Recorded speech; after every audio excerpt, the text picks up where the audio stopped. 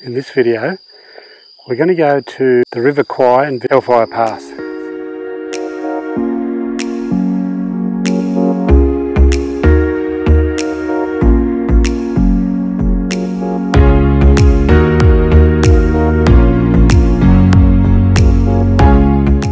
Good morning, it's now 5:30. We are on our way to the meeting point for the Hellfire Pass tour. Okay, we've just arrived here at the Kanchanaburi War Cemetery. This is our first stop on the trip. So we left Bangkok around 7 o'clock. It's now 9:25 and we have our guide with us. The cemetery has over 60,000 POWs that are here, mostly Australia, New Zealand, from Holland, the US and England. Sorry, the nation here was the Indian forces. Okay, this is the original train. We're at the Death Museum. Just before we get onto the train to go over the River Kwai. This is the part of the original bridge in 1942, but it is built by the prisoner of war and the labor around Asia. Had to pass. It's 304 kilometers in the Thailand and 111 in the Tanbushaya of the Burma. Oh, okay, yeah. To get into the Burma, yeah.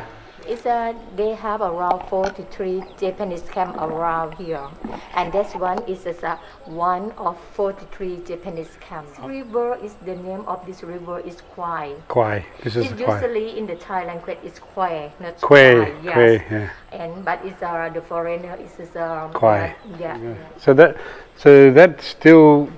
that's where the prisoner of war camp was, or one of the 43 was, and this original one was bombed. And then they built this one over here after the war.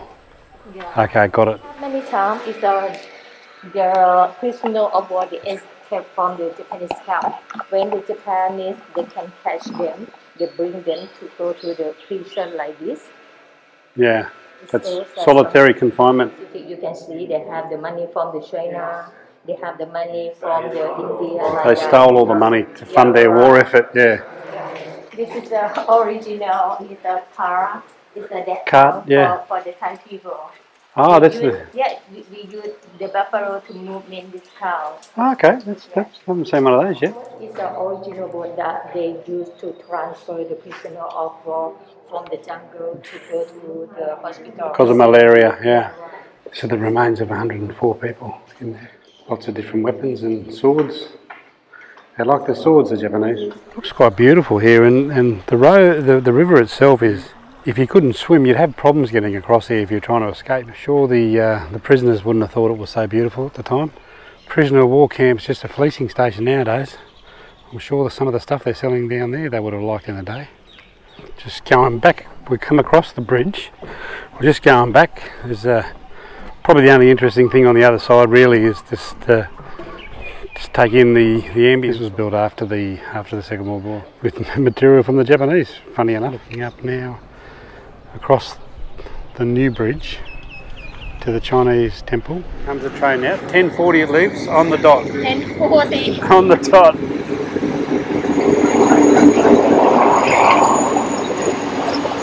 You get on the left-hand side. We'll see how we've got a great seat. This one here is good. No, this is a kid with her. This one's better? Yeah. Oh, this is a clean one, thank you. Usually there's a lot more tourists, so we're very lucky today because we haven't got a big scramble on. There was a few people on the train, but we got on the left-hand side is what we wanted to do. With all the advice it's a pretty good train. It's, I don't know, it's probably about 30 or 40 years old. It was just hard old. It's air conditioned, it's got fans and the windows are open. Train's now leaving at 10:43. It's about a 1 hour trip to the next town. Nam Tok is the destination where we'll stop for lunch, and then from there we'll get back on the minivan and go up to Hellfire Pass. Back over to the Jeep Museum back there.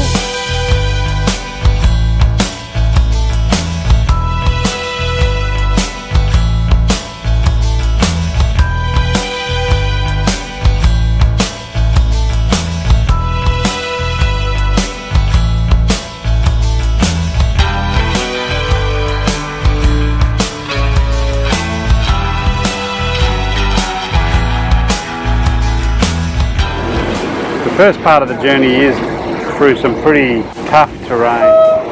Ticket collectors in military uniform. Just been told that these sleepers over here were the original sleepers that they used in the World War II. Very historic. Getting into an area that's got some nice places there. River Kwai cabin. You can obviously stay on these. There's a lot of people taking photos out here. This would have been the most difficult area to get through now, the whole trip. Look at that up there. It's been hard to get through by hand.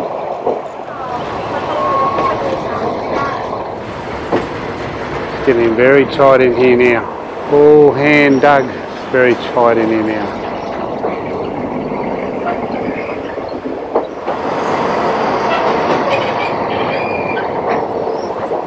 Cave in there. The Death Railway Kanchanaburi cave. Okay, this is a cave where there used to be the field hospital. Just a bend down here. Get down low. I'm back outside. This cave was used as a field hospital by the prisoners of war during the Second World War in the building of the railway. Looking back along the railway now, up through the cutting, across to the river. Would have been a lot of hard work there. Okay, this is Hellfire Pass Interpretive Centre. This has been funded and built by the Australian Government, and it's a interactive centre inside. We're going in and have a look now. For years, this place lay hidden by the jungle. But it was identified afresh in the 1980s, and since then, with the support of the Australian Government, has been restored as a place of memory and reflection.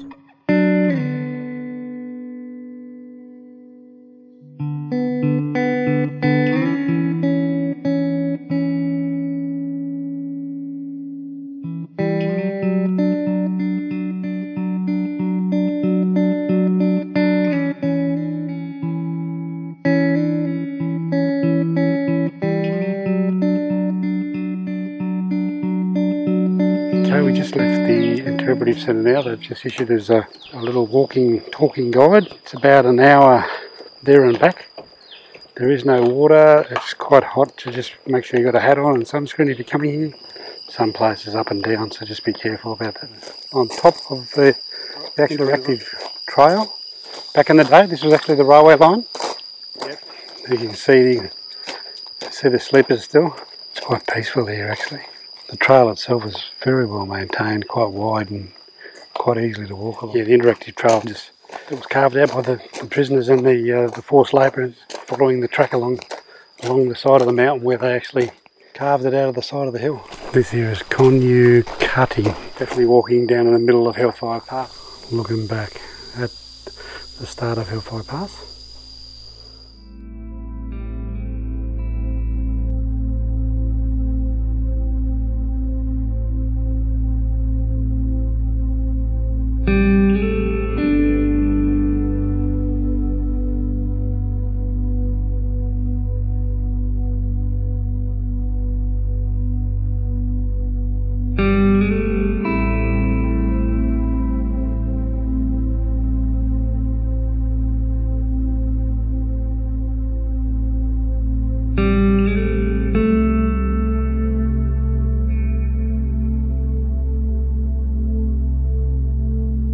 They actually came here after the war to find the war dead. The Japanese were meticulous in keeping records of all the dead, so it made it a lot easier. Plus the prisoners themselves actually marked the graves, which made it a little bit easier for them as well. They used what they call a gylo peg. They were looking for 10,601 graves in 1945, and they left Burma to come here to see if they could find as many as they could find. When they came here to find the graves, they didn't find 52 graves. So out of the 10,606, they only couldn't find just over 50 graves.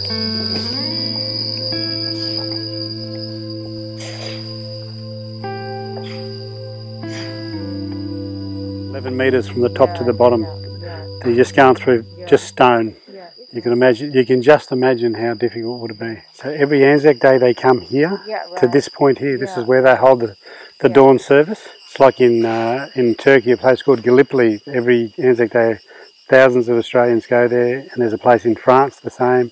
And this is another place. This is the third kind of biggest area that they come. Just at the top of the hill, overlooking the cenotaph and the memorial, to commemorate the fallen and the valiant efforts from those prisoners of war that built this and endure so much punishment and pain during the Second World War to build this railway. Just reading about Saweri died on the 1993, and they brought his ashes back here in 1994 on Anzac Day. It's a very sorrow place. I feel quite emotional. Just walking back along Hellfire Path is a very sombre and humbling experience. It does make you proud of what these guys did, in 1942, and what sacrifices they made. It also makes me very proud that the government in Australia has honoured them this way, because it is a very important part of our history. That's the end of this video. If you've never been here, I recommend that you come. It's a wonderful place. It's really well done, great history, and something that you've got to see in your life. See you in the next one.